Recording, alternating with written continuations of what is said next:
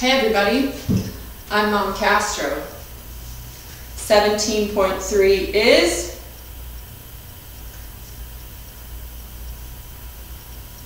not going to include the dumbbell.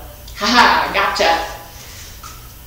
17.3 is going to include the barbell. 17.3 is not nearly as complicated as I'm about to make it with this blackboard.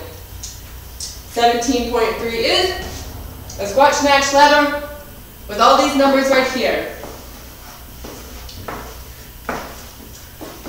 I like numbers. And if you take all these numbers and you divide them by the square root of the number of awkward pauses in this presentation, then you get this special workout, this special test and challenge right here that y'all gonna have to look up on the internet because it's not gonna make sense. So let me take this moment to explain for postpartum and pregnant moms some modifications that might help you get through 17.3 without injuring yourself. So let's talk about those pull-ups first. So safety first with these pull-ups. If you are bulging at the linea alba, moms who are pregnant, if you're doming, that's a good indication that your abdominals are not engaging properly, and you should probably back off of that. Or if you're peeing. These are jumping pull-ups that are supposed to be in the scale division. So if the jumping makes you pee, you should probably not do that. So those can be hard on your pelvic floor and reduce your abdominal engagement. So if you're actually able to do those without peeing or bulging, then go ahead and do the jumping pull-ups. If you're not able to keep that abdomen engaged while you're jumping, it's like a transition from one activity to the other, and sometimes your abs will get lost in the mix when there's so much going on. If that's happening for you, what you can think about doing is doing banded pull-ups. If that's still making your linea alba bulge, or it's just not working, or you're afraid about diastasis recti, what you can do is just work on ring rows. Okay, so ring rows, the further you stand close to vertical, the easier they are. If you want to make it a little bit more spicy, you just go closer to parallel to the ground. Okay, so those are the things that you can do for pull-ups. Let's talk about the squat snatch. There are two primary reasons that the squat snatch really concerns me for pregnant and postpartum women. One of the things is bottoming out, and the other part is flaring of the ribs. So let me show you what I'm talking about so that you can look for it. A good thing that I recommend doing is actually working out in a place where someone can either film you, take pictures of you, or you can see yourself in a mirror so that you can check and make sure your body isn't doing these things. So let me show you what it looks like for me, and then I'll show you how to fix it.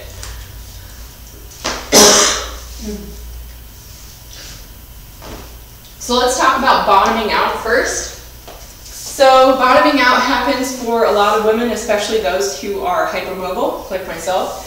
So what happens is you go into the squat snatch and you get all the way to the bottom here, where your hips are very, very much below your knees. This is further down than you need to go. Okay, so that is bottoming out. That's what I was talking about. This can be a problem for your hips, especially when you're pregnant, and your pelvic floor postpartum. So I'll show you in a second how to fix that. The second thing, overhead movement can sometimes make ribs flare, especially this overhead movement for the overhead squat or the snatch.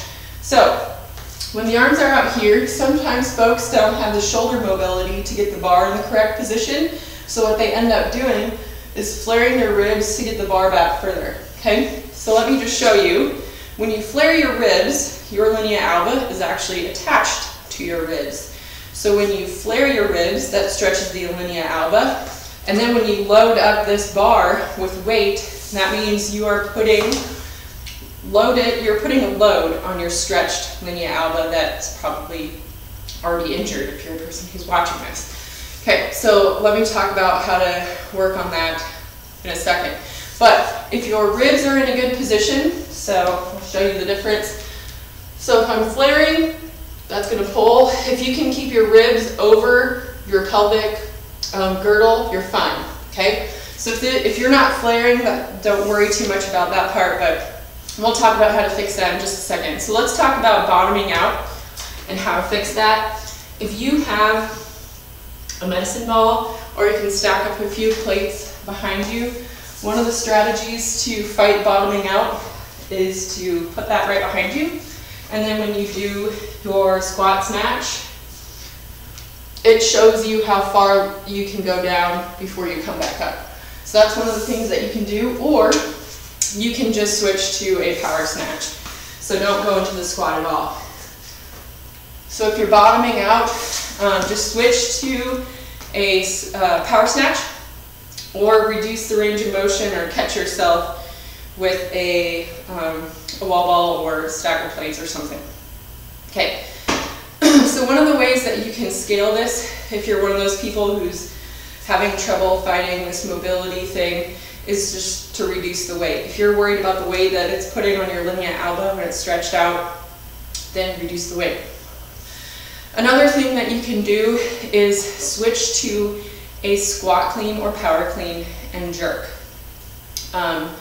So this way you'd still get the stimulus of a highly dynamic weighted movement, but not necessarily as compromising positions.